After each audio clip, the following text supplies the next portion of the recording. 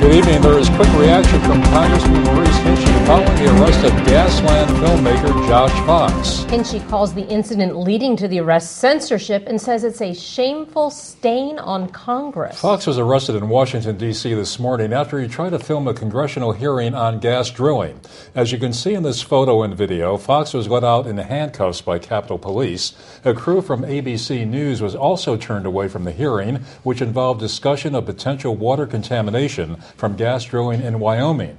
The committee chairman who barred Fox does have the discretion whether to allow either credentialed or uncredentialed media to record hearings, but Hinchey's office says it is extremely rare for media to be barred from open hearings.